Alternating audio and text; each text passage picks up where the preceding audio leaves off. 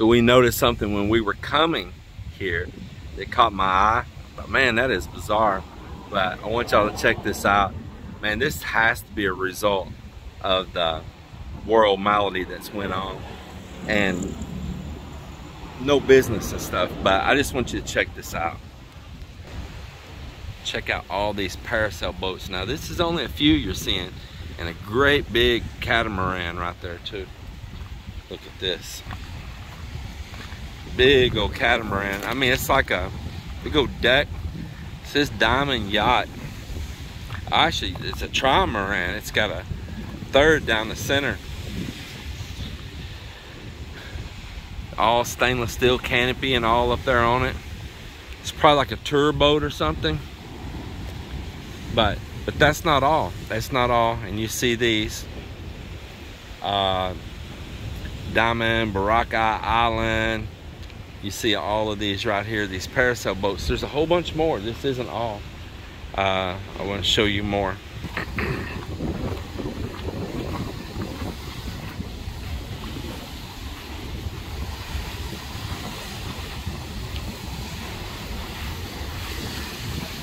Boy, check out those waves, man. Big old waves rolling in, boy. You would not want to get caught in that water. That stuff right there will suck you away. Oh, there's some down there playing in it down there. Well, I do that one also, but you can tell the current of the water was ripping. It's ripping that direction. Yeah. It has one heck of a rip tide in it. Oh my God, it is huge. Actually, right there where they're breaking, that'd be fun to hang out in. You see them down there? Now, this still isn't what I want to show you, but I'm going to show you. There's an abandoned ship down here. It's run up on shore. Let me show you right there. You see that? Oh, abandoned ship run up on shore there. Some kids playing down there in that water right there near there. But that is still not what I want to show, but hey, it's a beautiful view here. Let me zoom back so you can catch more of this mountain and all here. Very beautiful, beautiful sight.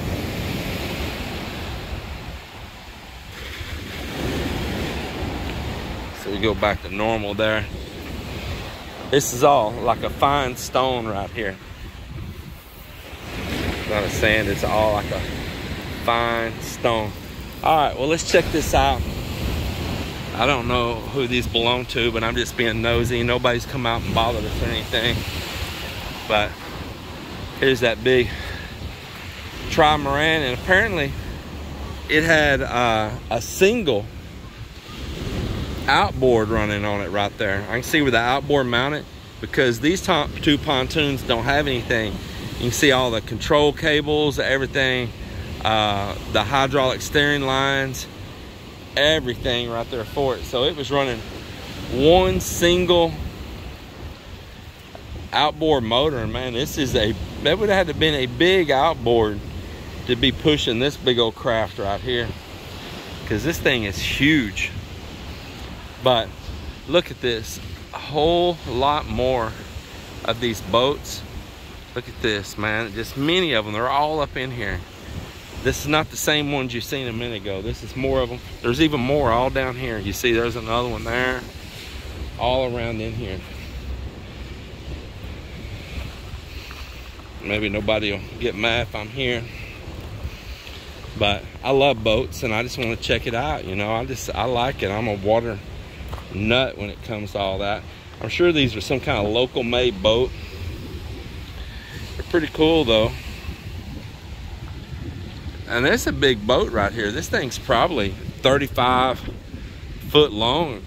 Yeah, it's probably at least 35 foot long. Pretty good sized boat. A couple more of them up in here. And they had inboards in them. You can see right there, inboard outboards.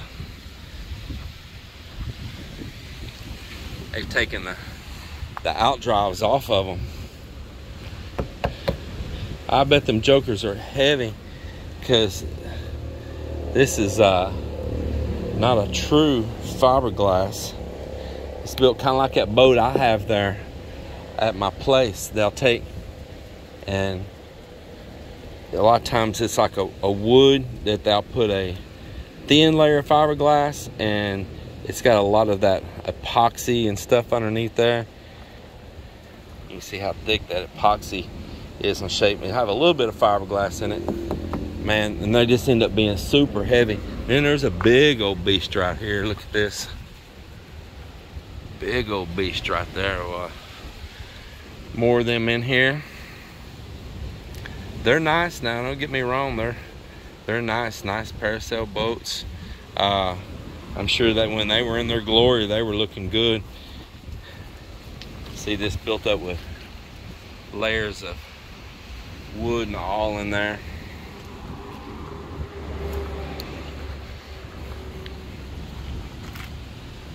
Many of them.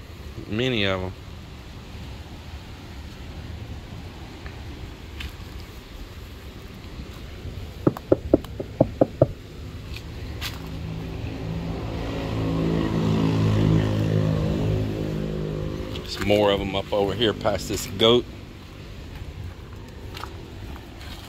See, they're all up in here everywhere. Just look at that, one after another. Diamond 8, Baby, they all got names.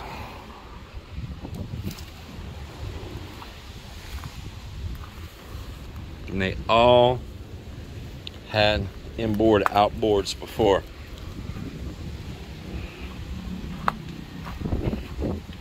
There's one smaller boat right over here.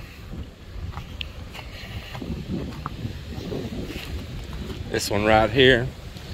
And it looks like it was set up for an outboard. And this boat's kind of crazy looking because it's long and real skinny. I bet it gets a lot of roll to it. I don't like the design at all. I tell you, I just don't. It was SB Diamond Water Edge, and it's all up there with stainless steel canopy. But I just don't like the setup on it. I don't.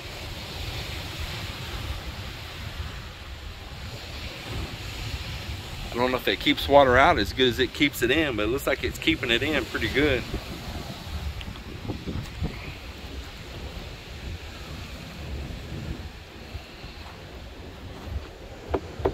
Same thing, it's built like my old boat that I have there at Las Conchas. Local boat, just local built here in the Philippines. But I'm not a fan of the looks of this boat at all. I do not like it. I think it's really ugly from the front and the rear. Wish they had a boat like these parasail boats that wasn't as big. It'd been really cool to accommodate that diesel I got coming. So somebody's living in one of these old boats right here. So this one right here with all this, they've turned that boat into a place to live. Yeah, they have. Yeah, that's become their home. And I don't want to bother them there. Respect that. Big old boat. So then check out all of these jet ski chassis. Just these gutted out jet skis. I mean, they're just in here everywhere. They're just stripped, gutted, everything out of them. Just stacks and stacks of old jet skis. Look at that. Now, I don't know if y'all realize, but used jet skis in the Philippines are expensive, man. It's like a lot of things here, you know, cars, boats, higher-end motorcycles, even the used prices on them are very high.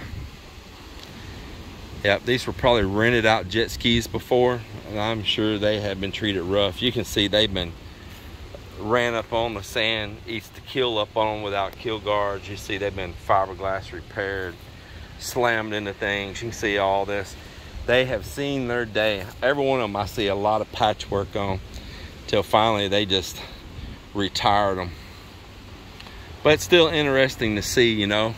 You don't see a lot of this in the Philippines. You don't see boats just sitting abandoned like this. It's like these style boats. This is a very rare sight. or to definitely see gutted out jet skis and stuff like that. Because like their cars, they usually keep them going and they use up everything in them to the last drop. I'd almost bet that some of these boats, they've got all these outdrops stored, keep anybody from taking anything. I'd almost bet if the time comes that they'd probably be dragging some of these back up, refurbing them, and putting them back out on the water, pulling parasailers again. I would just about bet. I saw also right down over there, let me zoom up, I don't want to walk over there. Yeah, right there, you see that right there. That is a fiberglass mold for actually molding and making a boat. Yeah, for we call like pulling apart out of, you know, for going in, waxing that, getting a layer of wax on it, and then you come in, you put your gel coat over the top of that wax, then you do your first fine layup of resin and fiberglass, and then you do however many layups you want to do on there, and then you'll put your heavy weave in that gives it a lot of strength. And so you start the boat backwards. You start with basically the paint first, that's the outer color. Starts first up against the wax, and you build backwards. You don't build it first then paint it in a mold. Looks like Mel's found some interesting stones she's picking up. This stone here is kind of unique though. Wow, those are very interesting. That is cool. You know the pattern? And Yeah. I like to collect stone like different places we went, just souvenir. Like unique. Yeah, stone. they are beautiful, beautiful stones. Every pattern is different. This is kind of unique. I like it.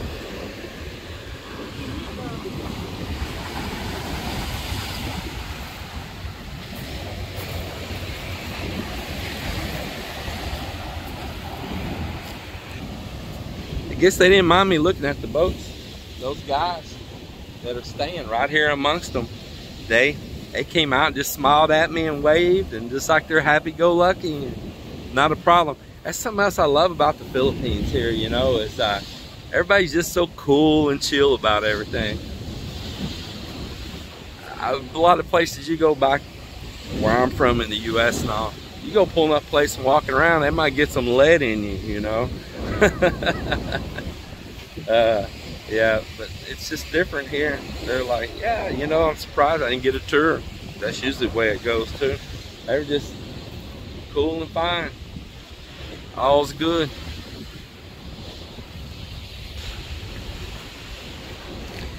If you want to get a few more, I'm not in no big hurry. No, I'm good. It's gonna separate. It's gonna. It's pretty. Yeah, I mean, Let me hold a few of them in one hand here. I can't hold them all. I might be able to hold them against my shirt there. Grab you a few more in your hand there.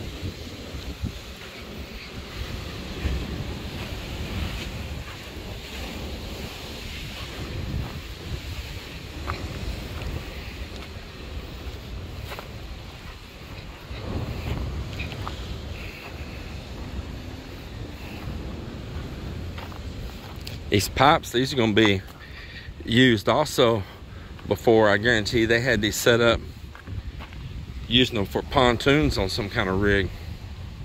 That's why they're turned up on the end, I bet. And they've been fiberglassed on the joints. I could tell by the way the other ends were closed up too. Yeah, they had these on some kind of local made boat before too.